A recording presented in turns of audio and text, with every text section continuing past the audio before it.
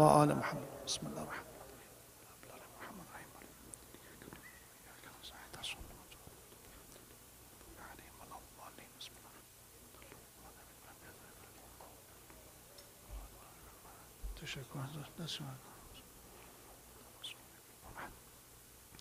من به فارسی نکته میگم. خواهرها امروز بازم قرآن خوانده شد. متاسفانه طرف خواهرها خیلی حرف زدن بود.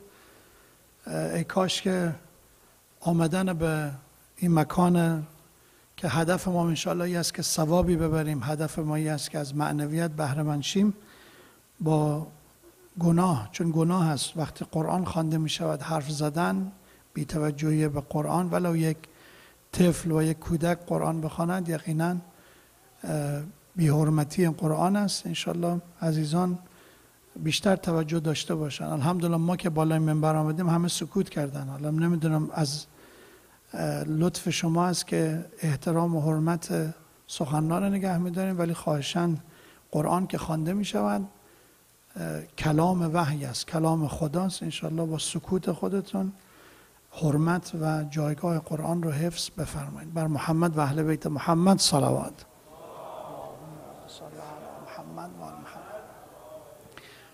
اعوذ بالله من الشیطان الرجیم.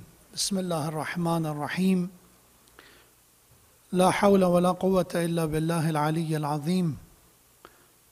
الحمد لله الذي جعل الحمد مفتاحا لذكره وسببا للمزيد من فضله ودليلا على آلائه وعظمته، ثم الصلاة والسلام على خير خلقه وحبيبه حافظ سره ومبلغ رسالاته حبيب إله العالمين وخاتم النبيين أبي القاسم المصطفى محمد.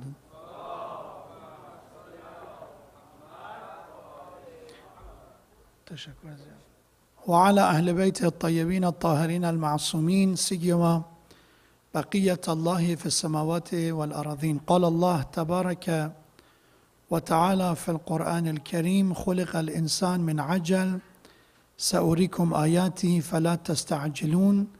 صدق الله العلي العظيم. Illuminate your hearts and minds with the remembrance of the Prophet and his family, with the salawat ala Muhammad wa ali Muhammad.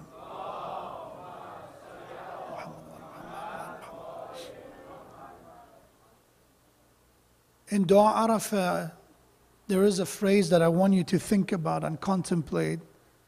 I recited tonight in the Qunut of the Maghrib prayer. Dua Arafah is on the 9th of Dhul Hijjah. Imam al-Hussein alayhi salam recited this dua, which is a bit lengthy and long, but is very profound. If anybody is looking for a way to deepen their understanding of Tawheed and monotheism, to increase their recognition of Allah subhanahu wa ta'ala, for sure, read Dua Arafah of Imam al-Hussein alayhi salam, with its translation, of course. It's a bit long, so if you cannot do it in one sitting, divide it to a few parts and read a few pages or one pages at a time. And the word Arafah itself comes from ma'rifat, which means recognition, knowing. And on this dua, Imam al-Hussein alayhi salam introduces Allah subhanahu wa ta'ala in a very complex way, that who Allah subhanahu wa ta'ala is, how we believe in Him. And one of those statements is this, that He make this request, this dua. And I wish we learned that from Imam Hussein alayhi salam. Because sometimes what we're asking for is like, many of you are familiar with, children's stories, right? Genies and 3 wishes. Imagine that if you make a dua, we don't have a lot of time, and usually we're in rush. And what we're asking from Allah subhanahu wa ta'ala is usually comes to our priorities, what we ask for. So like those 3 granted wishes. And look at Imam al-Hussein alayhi salam, what is he asking for? Is a good example to replicate. The first thing Imam alayhi salam said is, Allahumma ja'al ghinaya fi nafsi. Oh Allah, make my satisfaction, my fulfillment to be from within me to be in myself. Ghina is to be satisfied, to be enriched. And that's why Ghani is a wealthy person. That's somebody who has no financial needs.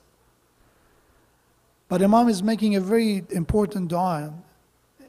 Imam a.s. is asking, Ya Allah, don't make my satisfaction to be dependent on external matters, to come from outside.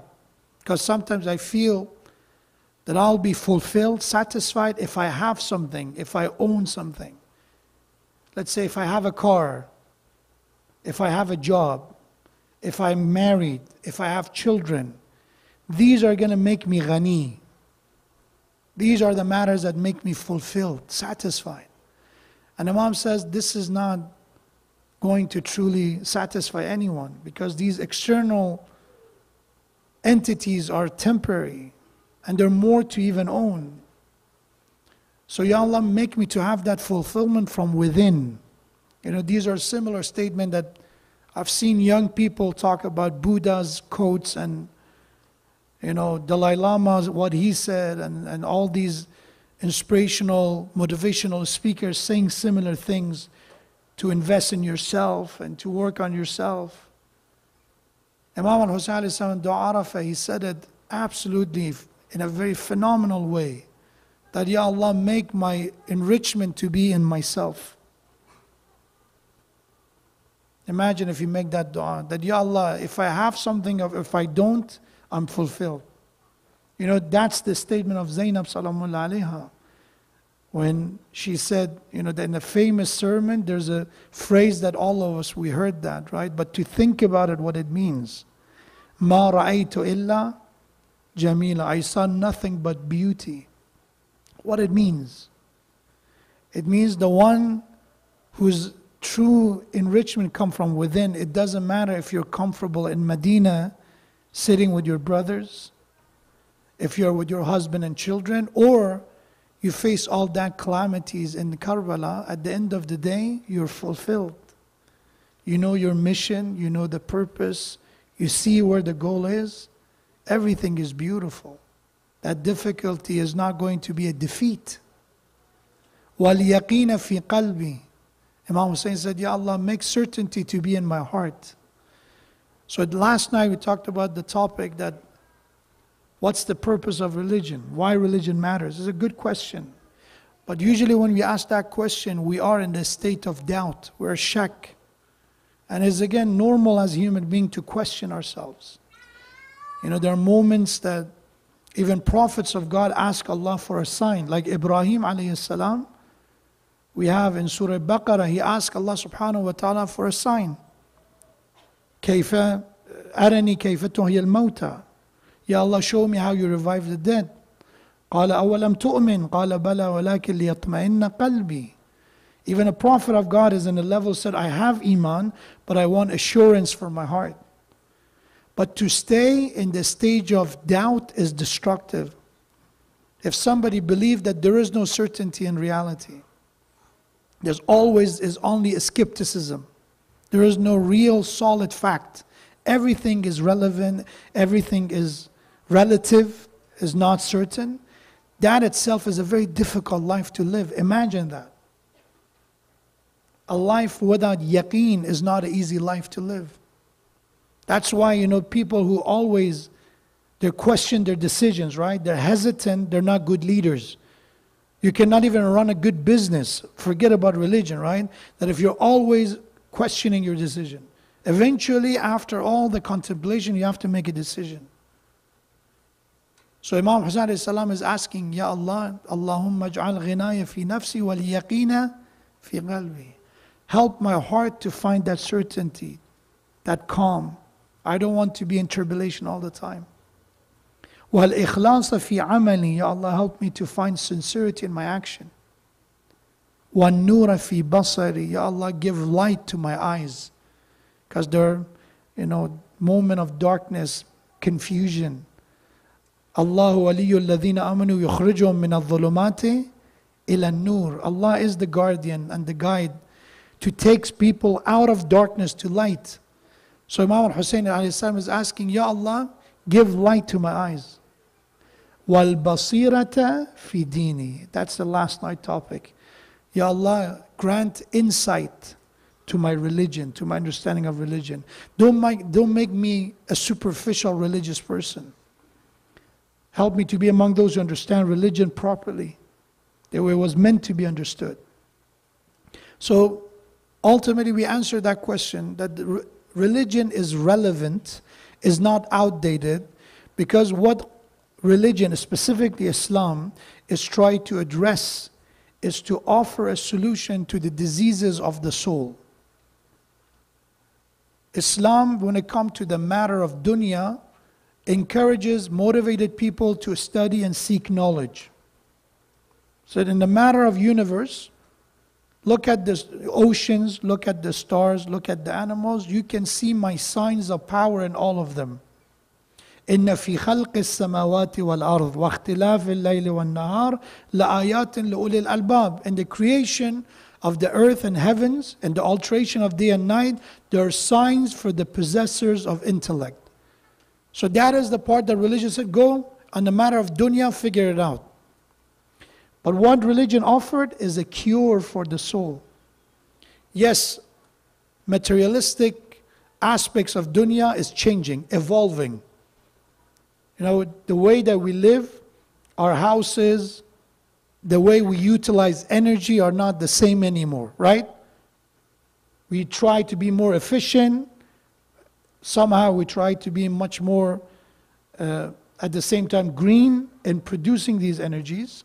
But at the end of the day, while all these advancements provide us comfort, you know, right now, the way we live, what we have access in our kitchen, 100 years ago, you need a full staff kitchen to provide what you can do in your apartment with your small kitchen. So we advance in comfort level. We don't need to go and collect, you know, woods for fire in order to make something and to bake something and to cook it. As everything is much more convenient. That is changing, and Islam never said, come to me for that. Never Allah in any verse of Quran said, I'm going to provide that for you.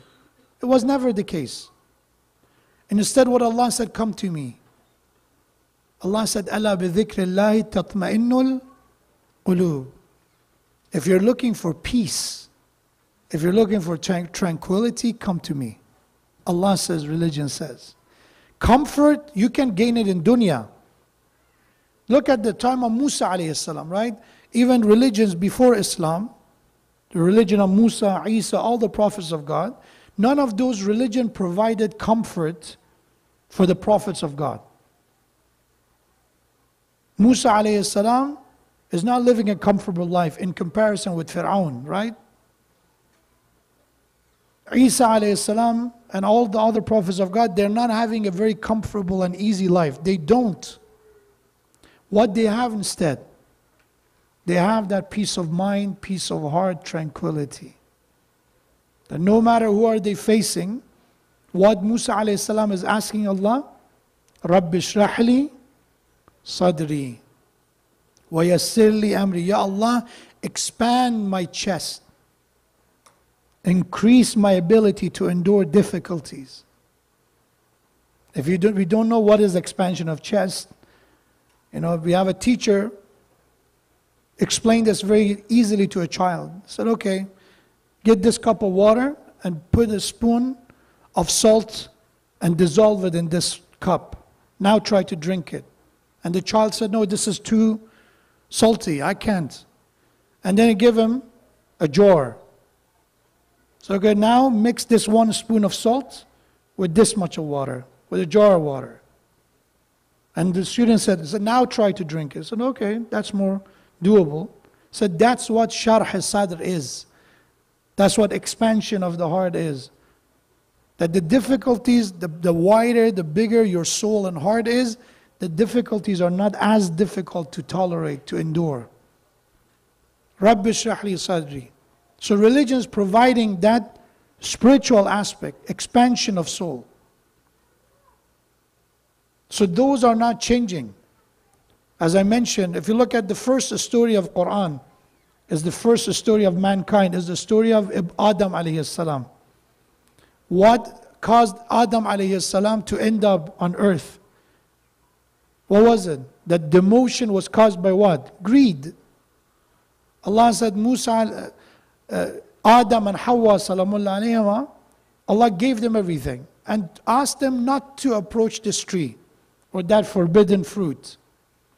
But greed and shaitan's temptation led them to that. That disease still till this day exists, greed.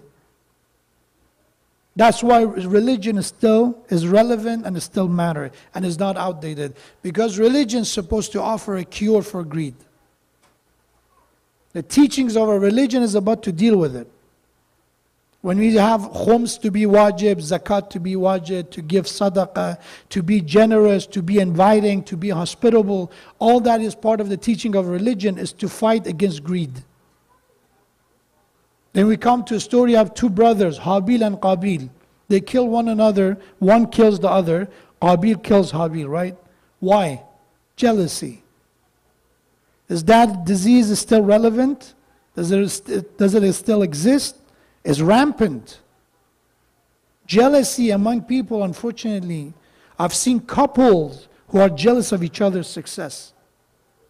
Siblings who are jealous of one another.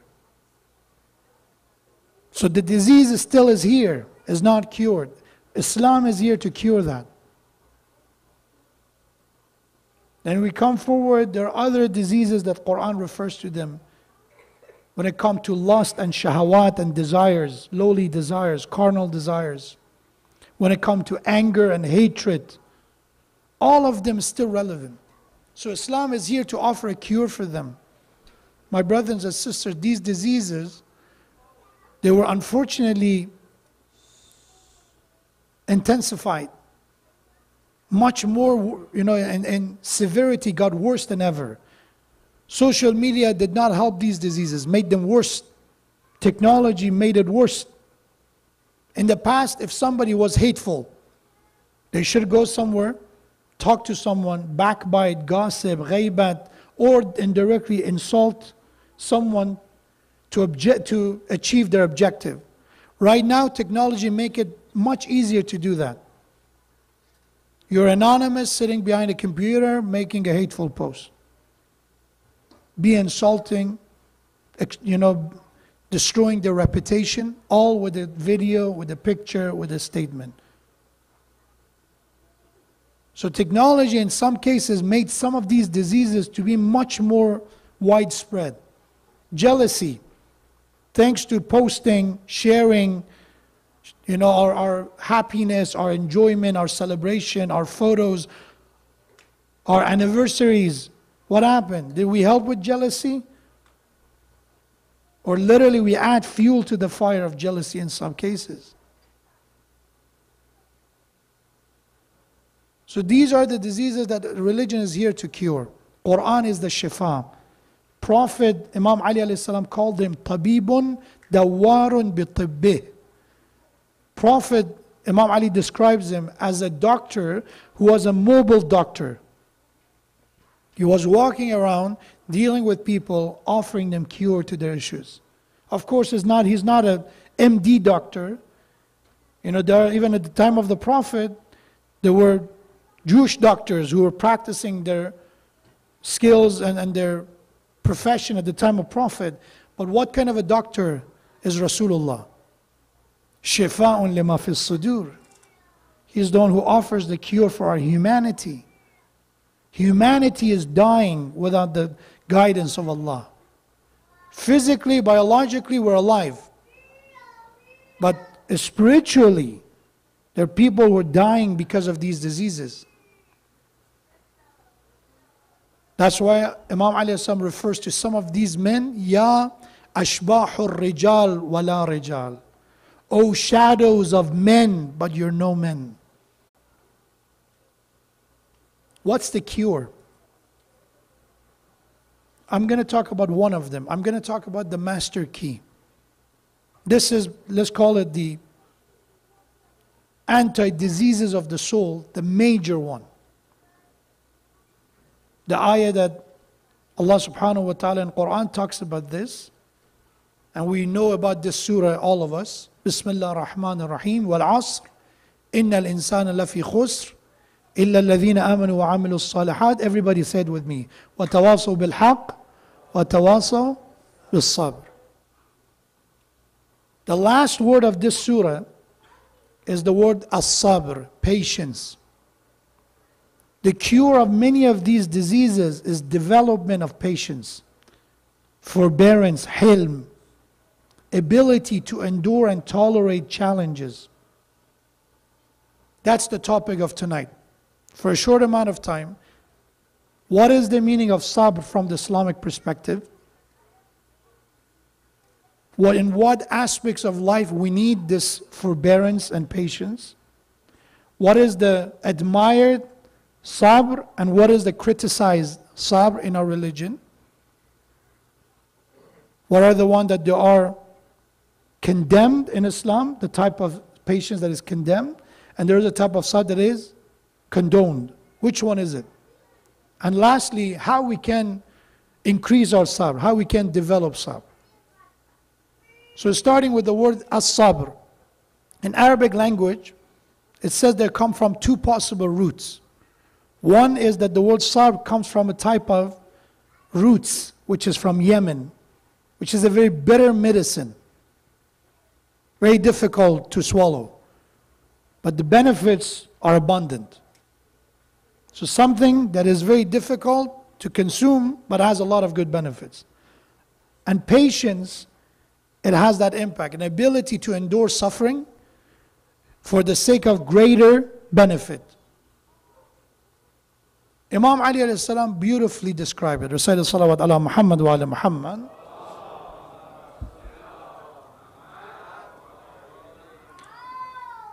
Imam Ali alayhi salam defines sabr as this, that when it comes to sabr, there are two pieces to sabr.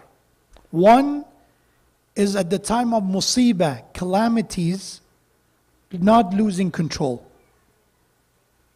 Not letting emotions take over your decisions, your words, your action at the time of challenges and difficulties and trials of life. Second, ability to control your anger at the time of wrath. These are what the meaning of sabr is. One is our threshold of endurance and tolerance. Another is anger management. This is sabr.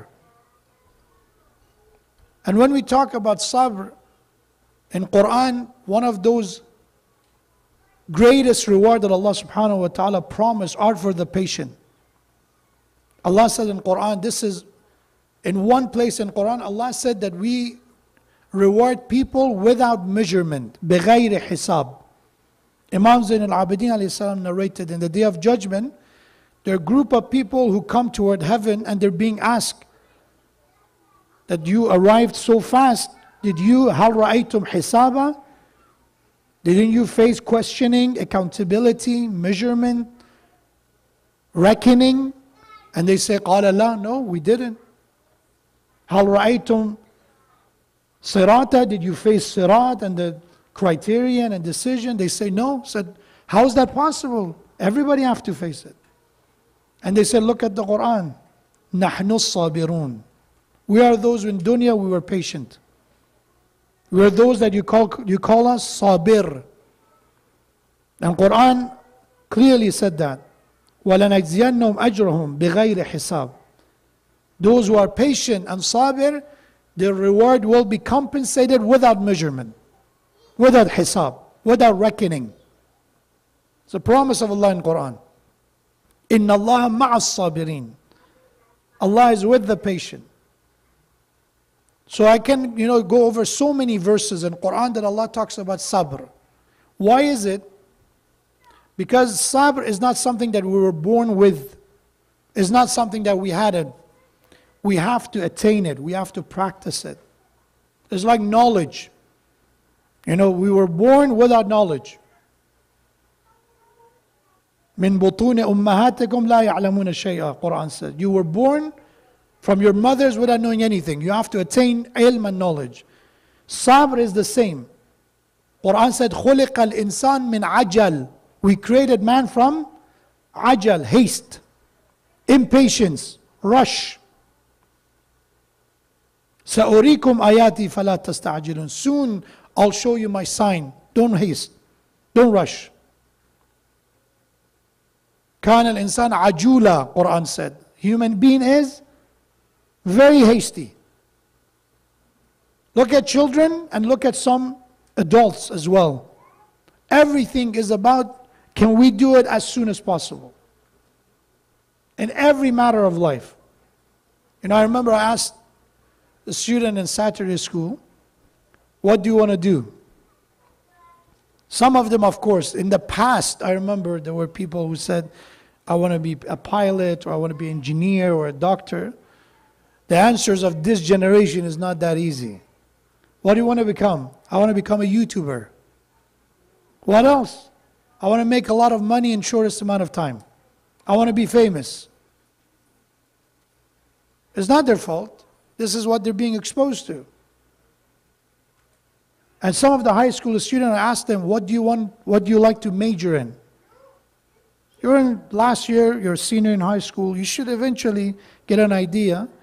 Said, to be honest, I'm looking for a type of education that I can just finish in 2 years with the associate degree and make a lot of money. Going to school, undergrad, and then middle school, and the impatience, unfortunately, is much more widespread than we know. And one of the reasons for that is the culture that we live in. The culture that we live in is culture of instant gratification. What is instant gratification? People are looking for actions that has immediate result. You want to play a game that suddenly gives you some kind of reward, whatever that is.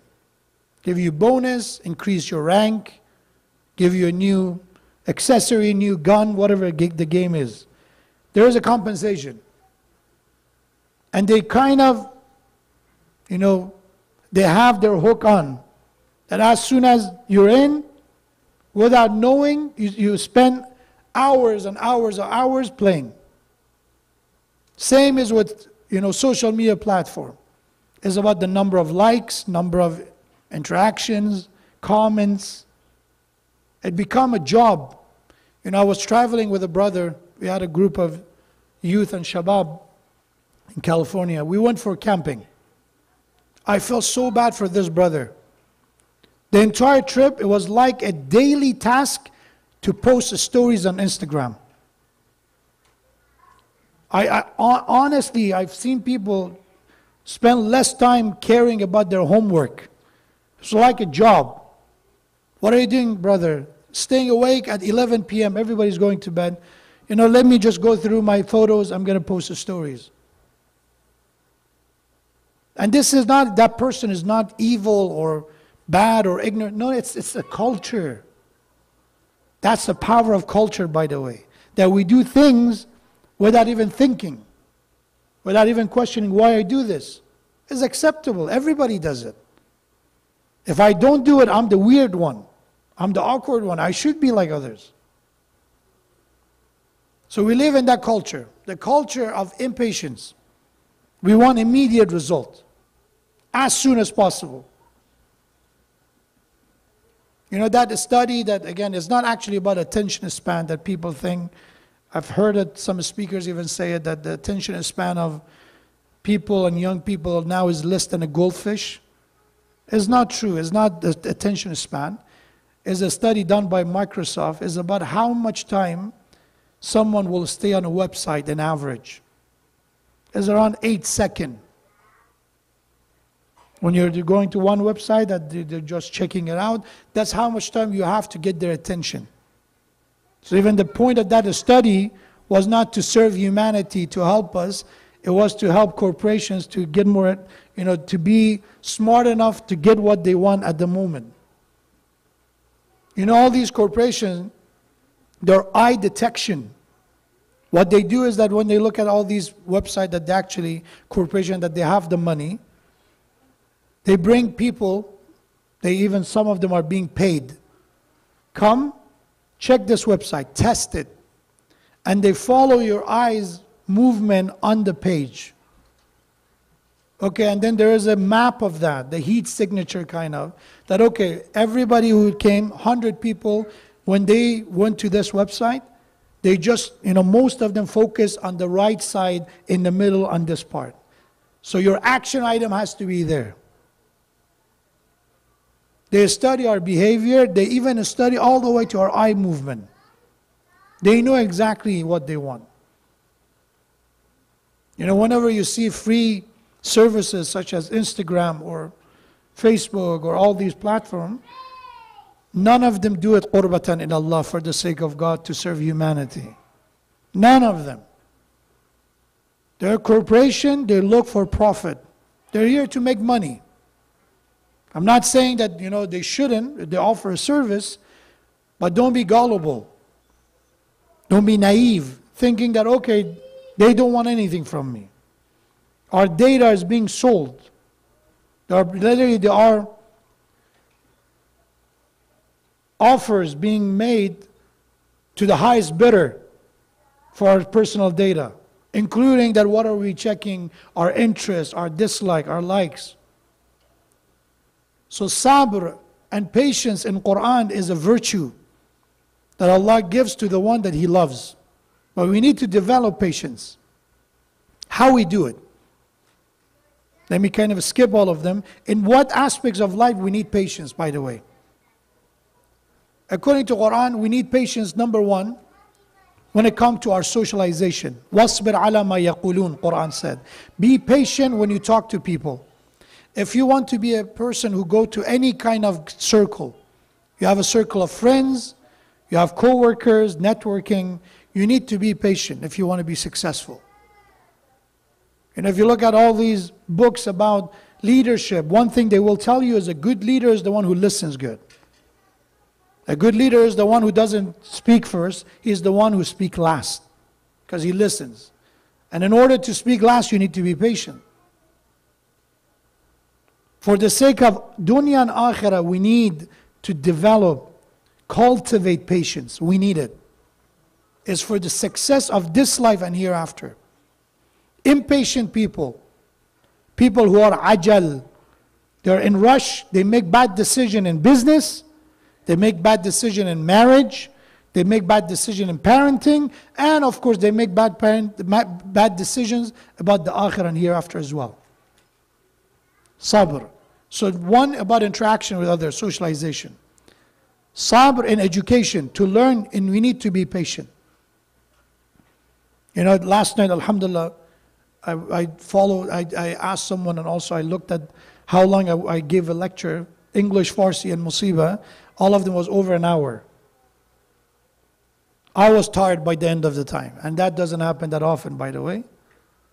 But one thing that I know is that sometimes people want short versions. Can we keep it short? We can. But no matter how much you keep it short, when it comes to education, you need patience. If you go to school, universities, you need to sit down. You need to listen to the teacher for the time being.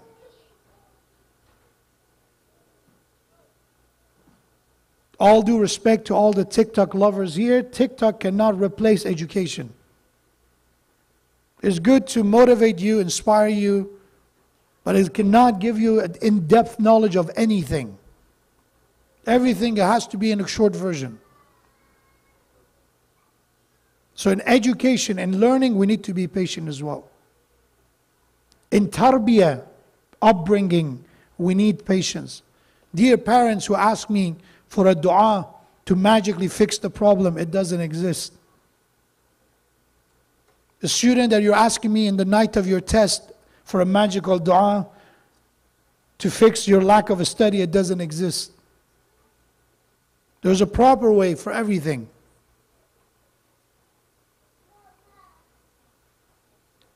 So in a matter of tarbiyat of your children, raising them well, you need to be patient. Don't look for a quick result. You send your children after 4, or let's say after 2 months of Saturday school, you expect them to be Ayatollah or Maulana. Be patient. Work has to be done. People say, I prayed but I cannot focus. People said, I cannot wake up for Fajr. You need to be patient. For 40 days, wake up for Fajr. Then come to me. After 40 days of consecutive waking up for your Fajr, come to me if you still have trouble waking up for Fajr. You won't. Our body circadian rhythm is going to adapt. 40 days. Consistent. It's about patience. But how we develop patience? Before I say that, to know that it's possible to develop patience. Imam al-Hasan alayhi salam, we have somebody came from Sham. He's a man that all his life he heard the propaganda of Muawiyah. So he asked, who is this man? He pointed to Imam Hassan. He said, he is Hassan, son of Ali. And he started cursing Imam Ali after his shahadat. Imagine, God forbid, somebody curse our dead father. Cursing Imam Ali alayhi salam and cursing Imam Hassan. Say whatever he was worthy of to Imam. And after he finished, Imam let him finish venting all his anger. What Imam Hassan told him? He said, I think you're a stranger in this town. I think you're a traveler. I think you are, again, you don't know who we are. You don't know this town. But if you are in need of help, come. If you don't have a place to stay, come. We provide you shelter. Come be our guest for food. The exchange of all that hatred was the offer of kindness of Imam Hassan alayhi salam. That if you are here and you are looking for settling a debt, come to us. What do you need? Tell us. And at the end of that conversation, that Shami person, that person from Sham, he said, when I came to the city of Medina, if you would have asked me who are the worst people on earth, I would say Hassan and Ali alayhi salam. But now I will leave a town telling you the best of people on earth are these two people. That's sabr. If you lose your temper and go after someone who's ignorant, you cannot change people. So you may say that's Imam. How about average people? I give you one story. Mullah Mahdi al-Naraqi. There is a famous book of akhlaq, about ethics. If you ask any scholar or any well-learned person, they know about Mi'raj al-Sa'ada, the collector of happiness or eloquence. Mi'raj al-Sa'ada. Sorry, Jami' al-Sa'adat is the book of Mullah Mahdi Naraqi. He wrote this book on akhlaq. He categorized them well. It's a very good book. At his time, scholars of the time, they admired the hard work of Mullah Mahdi Naraqi. And he lives in Iran. He wrote the book, and among the ulama of the time, Sayyid Mahdi Bahrul Ulum, a great scholar in Najaf, read the book and he said, one of my greatest wishes is to meet the author of this book, Mullah Mahdi Naraqi. After a while, Mullah Mahdi Naraqi went to Najaf for ziyarat. When he came to ziyarat of Imam Ali alayhi salam, all the scholars, that was a tradition of the time, when a scholar would visit, the people who are the host basically, the resident, would come to visit the traveler. So all the scholars of Najaf came to visit Mullah Mahdi al-Naraqi, except Sayyid Mahdi Bahrul Ulum, except him. Everybody was shocked. We thought that he wanted to meet him, and now that he's here, he didn't even come to visit him in Najaf. So we have that Mullah Mahdi Naraqi asked the address of Sayyid Bahrul Ulum. He went to visit him. And as he entered and greeted everyone, Sayyid Bahrul Ulum showed him a cold shoulder, did not really acknowledge his presence. People's surprise was even more. What happened? Why Sayyid is doing this? He was the one who admired the book and the author. But Mullah Mahdi Naraqi showed his respect, greeted him and left without showing any kind of anger, sadness, disappointment, nothing. After a few days, he came back again to visit Sayyid Bahrul Ulum. Again, cold shoulder from Sayyid Bahrul Ulum. And everybody's surprised. All the other scholars are surprised.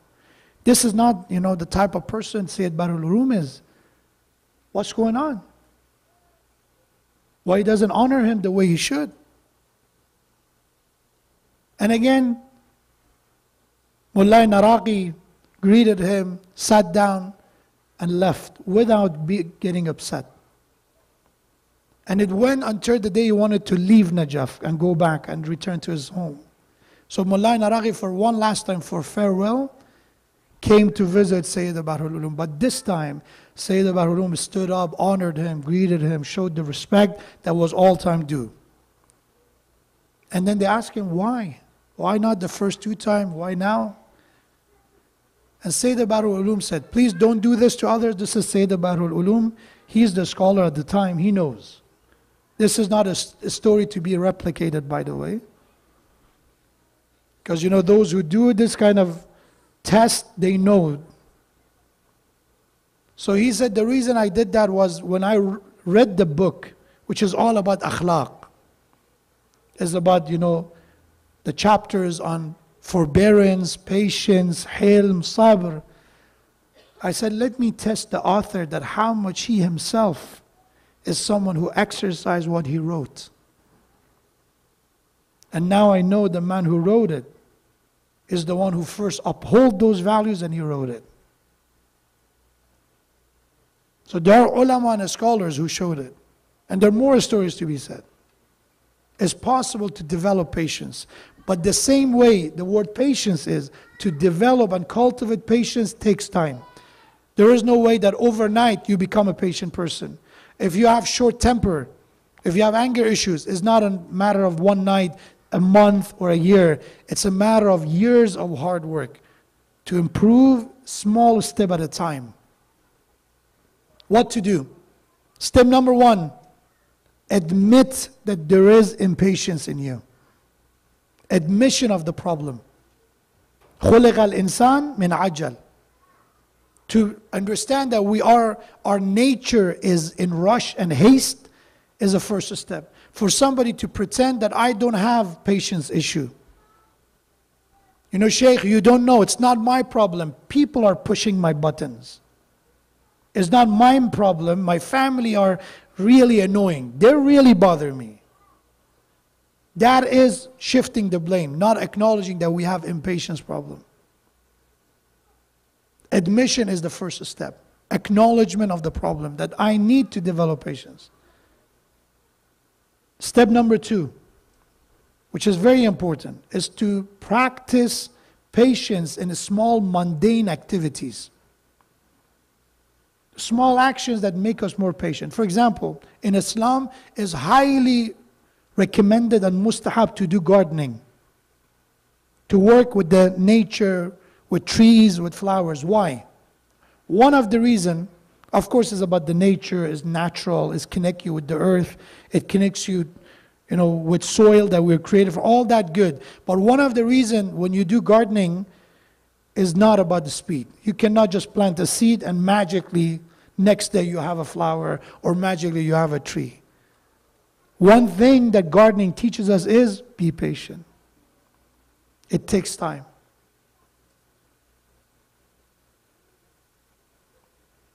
Reading instead of watching movies and TV shows. It's a good practice of mundane activities that develop patience. Visual stimulus make us impatient. We want to see everything in a matter of 2 hours. But when you read a book, it takes much longer. And then you do the work. You do the imagination.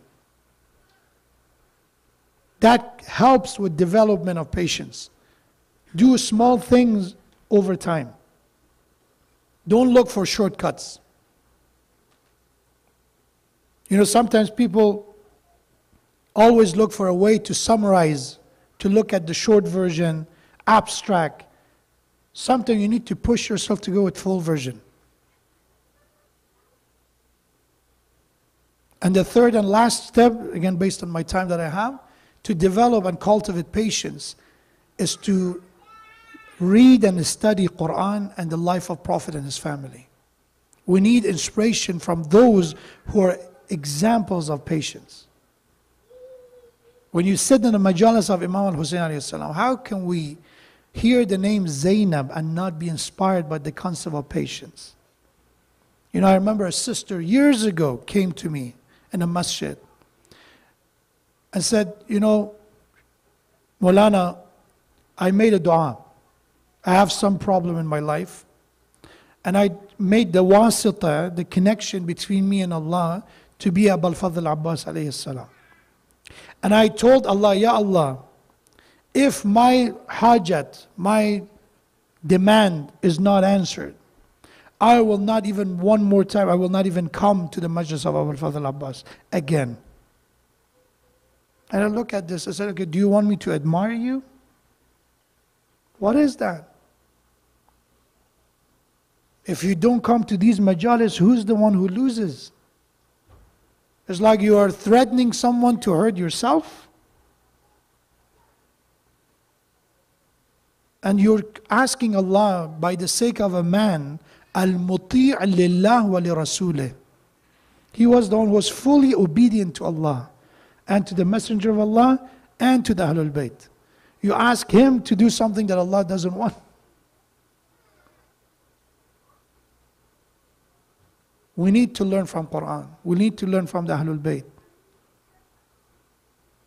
Because if we lose that sight and we compare ourselves with people who are less patient than us, what happens?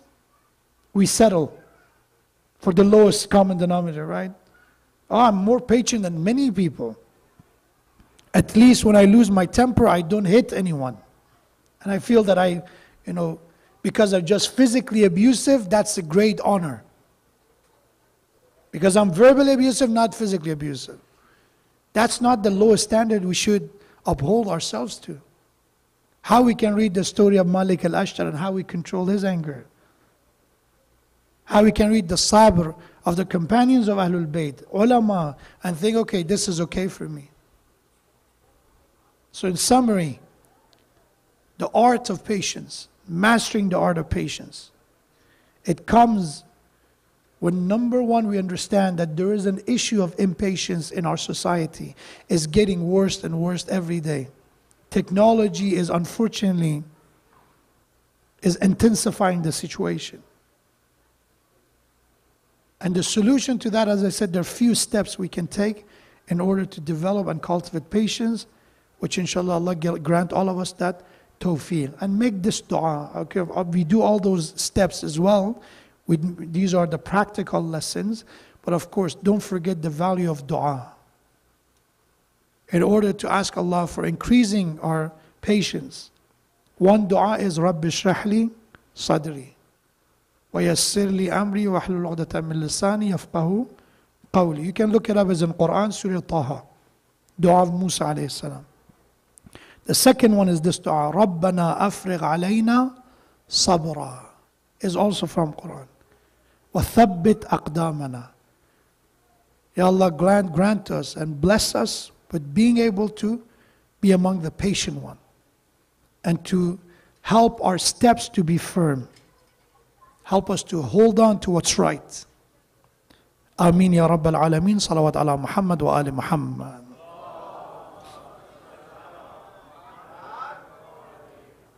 So be patient, few minutes inshallah with Farsi speech. I'll keep it inshallah short as well. برای فارسی داشتم از کلام پیامبر نگاه میکردم. حدیثی است که پیغمبر فرمود آیا شبیه ترین مردم رو به شما معرفی کنم؟ چه خواسته ای از این بالاتر که ما شبیه پیامبر باشیم. و دعایی که در زیارت عاشورا میگیم اللهم اجعل محیای محیا محمد و آل محمد و مماتی ممات محمد و آل محمد. خدایا زندگی ما، روش زندگی ما بر مسیر پیامبر و آل پیامبر باشد، مرگ ما هم در اون مسیر باشد. حالا سوال این است که چه کسی مثل پیامبر زندگی میکنن؟ کلام خود پیامبر رو بشنویم. به امیرالمومنین علی علیه السلام فرمود یا علی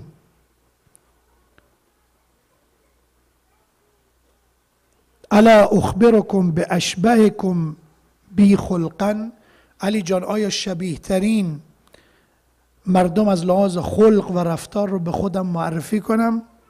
قال بلا یا رسول الله، امیرالمومنین فرمود بله یا رسول الله. قال احسنکم خلقا، فرمود او کسی که از همه شما اخلاقش نیکوتر باشد. حسن خلق، بعضی نمیفهمن حسن خلق چی است، سوال میکنن یعنی چی حسن خلق؟ فقط به معنی لبخند زدن و خندیدن نیست. حسن خلق تعریفی که خود پیامبر ازش کرده است که فرمود انی بعثت لاتمم مکارم الاخلاق، فرمود حسن خلق این است که اگر کسی به تو ظلم کرد عفو کنی، ببخشی. ارحم ترحم، یعنی حسن خلق. بعضی کینه‌ای ان، 20 سال پیش در عروسی کاری شده است 20 سال رها نمی کند، 20 سال از رها نمی کند.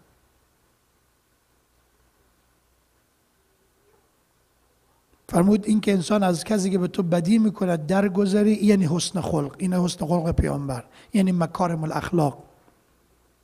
با او کسی که با تو قطع رابطه کرده است تو رابطه برقرار کنی، تو اتصال بکنی. نه او کسی که خانه تو آمده است تو جواب آمدن او رو بدهی، رفته او رو آمد کنی. فرمود او کسی که قطع رابطه کرده است تو با او دوباره رفت آمد بکنی. این فرمود این یعنی مکارم الاخلاق، یعنی حسن خلق. سوم فرمود او کسی که وقتی تو نیازمند بودی تو رو محروم کرده است، وقتی دست تو تنگ بوده است دست رد به سینه تو زده است، او شخص رو تو کمک کنی وقتی نوبت تو رسید. فرمود یعنی حسن خلق. و الله هل جزاء الاحسان الا الاحسان، حسن خلق نیست، او خلق است. یه وقت از ما جواب خوبی رو با خوبی میدهیم، این شاهکار نکردیم. قرآن میگه هل جزاء الاحسان الا الاحسان، آیا جواب نیکی جز نیکی است؟ پس حسن خلق، اخلاق نیکو این است که کسی که به تو بدی کرده است خوبی کنی. آسان نیست. برای این است که پیغمبر فرمود شبیه ترین مردم به من کسی است که حسن خلق دارد. این یک. دوم و اعظمکم حلما، او کسی که بردباری او، شکیبایی او، تحمل او از همه زیادتر است، بالاتر است. کسی که هر کی بهش زخم زبان بزند، طعنه بزند، تحملش بالاست. فرمود او به من از همه نزدیکتر است. هرچه تحمل و طاقت انسان در مقابل جهل دیگران، نادانی دیگران زیادتر، به همون اندازه به پیغمبر نزدیکتر. و ابرکم بقرابته، و او کسی که از همه نسبت به خیشان و نزدیکان و دوروبریاش نیکوکارتر است. بر به معنی نیکی. او کسی که میگم به فکر غمخوار همه هست. خب بعضیا متاسفانه ذهنشون میرسد آقا ما غم همه رو خوردیم، روزی که ما خودمون مشکل دار شدیم کسی به فکر ما نبود. یاد ما نرود که برای خدا کار کردن با شرایط نیست که خدای ما برای تو کار میکنیم. یعنی به او کسی هم که حتی بدی میکند خوبی میکنیم، او حتی اگر قدر نداند پیش تو گم نمیشود. فمن یعمل مثقال ذره خیرا یره، ذره ذره خوبی و بدی نزد خدا محفوظ است. مبادا یک وقت ناامید بشین. فرض کنید شما صدقه جمع میکنین روان میکنین افغانستان، یک دست شما درد نکنم به شما نمیگن، یک 4 تا حرف هم میزنن. نگو خب ما دفعه اول آخر باشد کمک میکنیم. مگه برای دست شما درد نکنه کمک کردیم؟ مگر الگوی ما سوره انسان اهل بیت نیستن؟ فقل لا اسألكم علیه اجرا الا المودة فی القربى. این قربا و اهل بیت پیامبر چه کسانی بودن؟ لا نرید منکم جزاء ولا شکورا. امیرالمومنین فاطمه زهرا سلام الله علیهما وقتی اونها و افطاری خودشون رو با یتیم و مسکین و اسیر تقسیم کردن چی گفتن؟ ما هیچ توقعی از شما نداریم، ولو توقع یک شکر تشکری هم از شما نداریم. انما نطعمکم لوجه الله، ما برای خدا کردیم.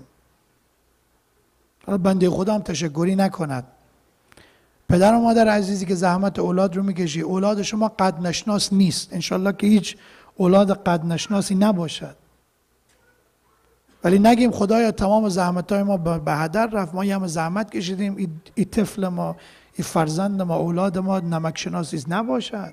زحمت شما برای خدا شما اولاد بزرگ کردی، ولی او اولاد قد شناس نباشد پیش خدا گم نمی شود. و آخری فرمود و اشدکم من نفسه انصافا، او کسی که انصاف با انصافترین شما به من پیغمبر از همه شبیه تر است، نزدیک به پیغمبر، شبیه پیغمبر، با انصاف است. انصاف ما قدیمی ها میگفتن یک سوزن به خود بزن، یک جوالدوزی به مردم. اگه اینا رو نشنیدن حالا میگه یعنی که اگر قبل از اینکه کاری رو در حق دیگران انجام بدی بپرس اگر کسی کار رو در حق تو بکند آیا تو راضی هستی یا نه. یعنی انصاف، آنچه برای خود میپسندی برای دیگران هم بپسند، آنچه برای خود نمیپسندی برای دیگران هم نپسند. اگر شما عروس داری، یک زمانی خود شما عروس بودی، دوست داشتی زمانی که شما عروس بودی خشوع شما، مادر خانم، مادر شوهر با شما اینچنین برخورد کنند. انصاف. شما شوهری یا همسری پرسان کن، همین سوال رو بپرس. من خسته از سر کار میام، اگر من میامدم دوست داشتم با من این برخورد بشود؟ یا خانم هم زحمت میکشد، انصاف از اگر ما هم زحمت میکشیم اینجور جواب زحمت رو بدیم؟ اگر انصاف بود چقدر دردهای خانواده های ما کم میشد، چقدر گله ها، شکایت ها، غر زدن های بیجای مردها و زنها کم میشد. انصاف. انشالله که ما هدف ما این باشد، الگوی ما پیامبر باشد و خداوند انشالله ما رو شبیه پیامبر در مسیر زندگی پیامبر قرار بدهد. خدا انشالله همه ما، خلق ما، رفتار ما رو خلق و رفتار محمدی قرار بدهد. السلام علیک یا ابا عبدالله وعلى الارواح التي حلت بفنائك عليك مني سلام الله ابدا ما بقيت وبقي الليل والنهار ولا جعله الله آخر العهد مني لزيارتكم. Everyone together. السلام على الحسين وعلى علي بن الحسين وعلى أولاد الحسين وعلى أصحاب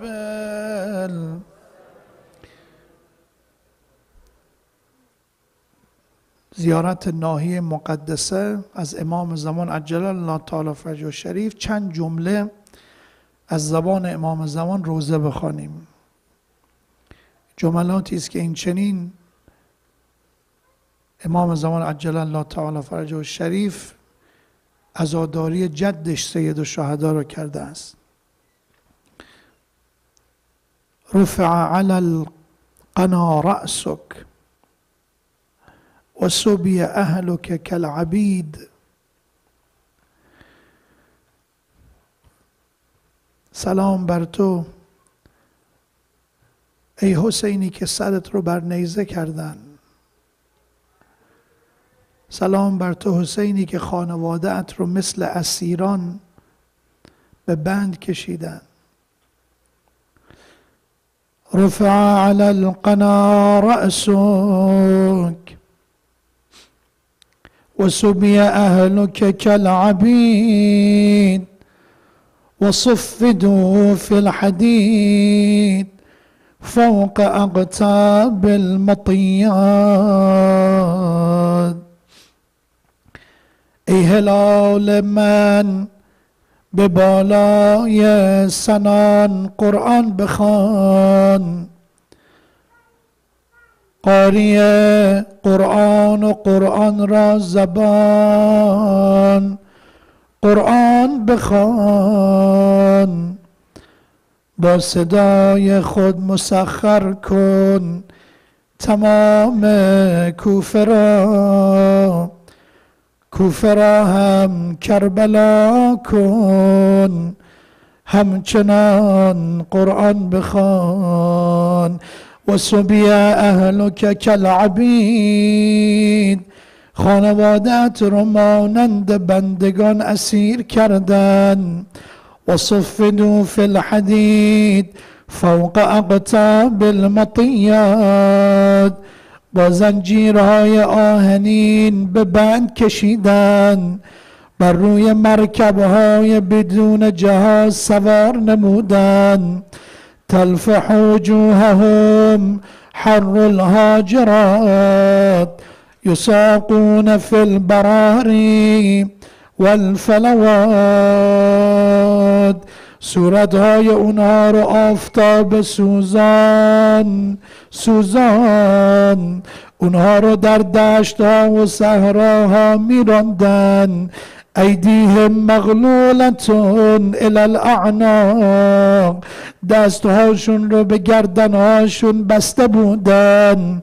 یطاف بهم فی الاسواق، اونها رو در بازارها میچرخاندن.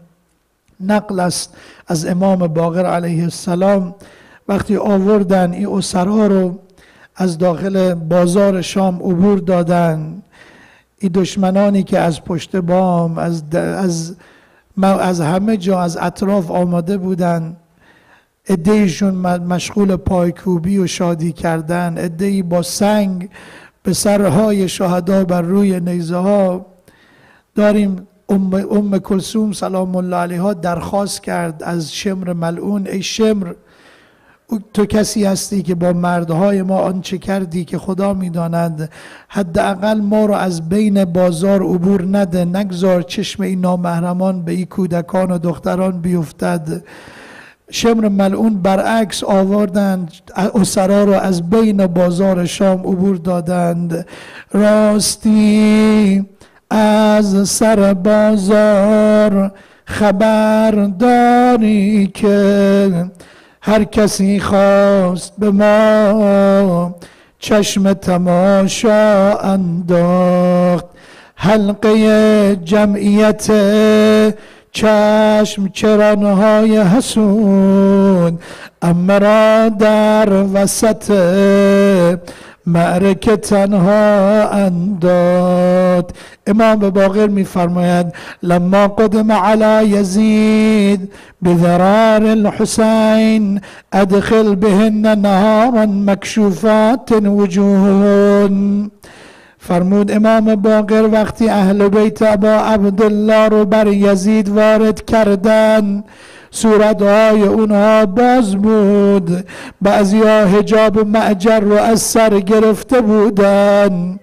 شامیان جفاکار، فقال اهل الشام الجفاد ما رأينا سبيا احسن من هؤلاء فمن انتم.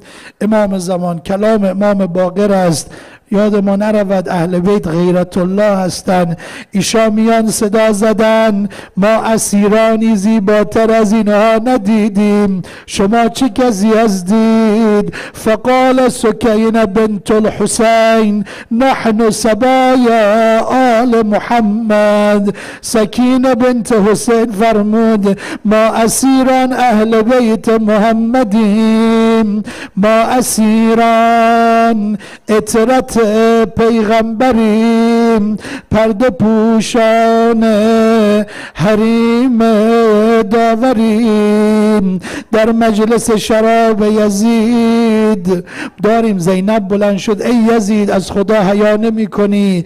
زنان و کودکان حسین اهل بیت پیامبر در مقابل چشم نامحرمان، وقتی که زنهای تو در پشت پرده ها در امنیت باشن. آقا امام سجاد علیه السلام او خطبه نورانی رو فرمود: آوردن اونها رو در خرابه جا دادن. مصیبت رقیه رو خواندم، اما بخوانم ادامش رو در مقتلها نوشتن. در تاریخ آمده از وقتی که شهادت رقیه سلام الله علیها وقتی به شهادت رسید، این زنان و کودکان نالشون بلند شد. تا قبلش رقیه گریه میکرد، برای حسین گریه میکردن، اما وقتی بدن بیجان رقیه روی زمین افتاد، این زنان و کودکان، ام کلثوم، زینب، همه شروع کردن ناله زدن. یزید صدا زد مگر نگفتم اینها رو آرام کنید؟ باز چرا گریه میکنن؟ گفتن یکی از این اطفال از دنیا رفته. دستور داد به این سربازها، گفت برین اینها رو ساکت کنید. آمدن با تازیانه، آمدن با زیلی این زنان و کودکان رو که چرا گریه میکنید؟ ساکت باشید. این مصیبت چه کرد با زینب؟ وقتی که آوردن زینب رو، رسید به مدینه، عبدالله ابن جعفر آمد دنبال زینب. هرچه داخل این کاروان گشت زینب رو پیدا نکرد. یه زن قد خمیده یه سرسفید رو دید، سوال کرده ای بانو آیا زینب بنت علی رو دیدید؟ صدای او زن بلند شد، جعفر، عبدالله ابن جعفر، عبدالله بایدم زینب رو نشناسی. آخه زینبی که از مدینه رفت برادر داشت، زینبی که از مدینه رفت رقیه همراه او بود، زینبی که از مدینه رفت اینقدر تازیانه و زیلی نخورده بود. باید زینب رو نشناسی.